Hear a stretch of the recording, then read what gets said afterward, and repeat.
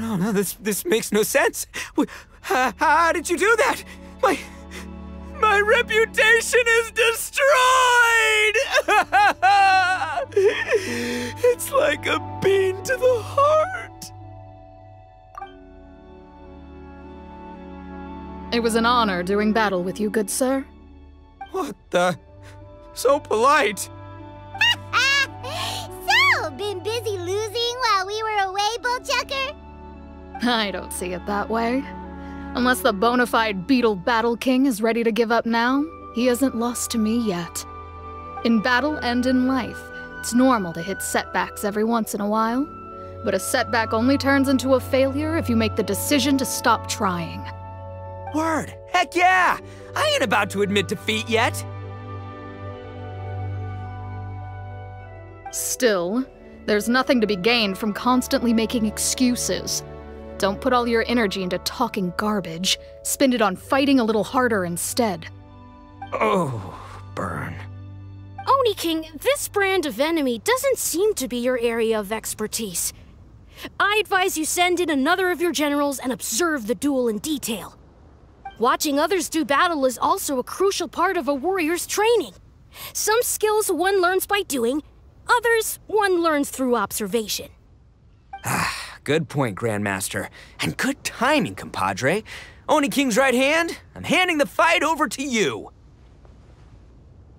Finally, it's your turn! Make it count, Traveler. So, I'm going head-to-head with the legendary Traveler. Guess I better look sharp.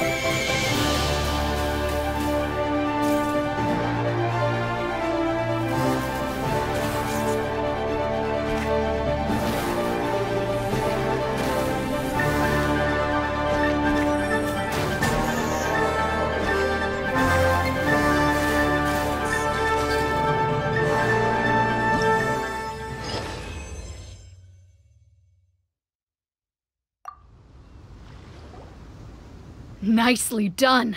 You beat me. I'd go as far as to say that it's an honor to lose against the Traveler. Ah, so that's how you do it. I never would have thought of that. Yep, when you're up against a cunning enemy, you gotta get creative. When your tactics fail, you have to change your point of view. In our journeys far and wide, we often have to think on our feet.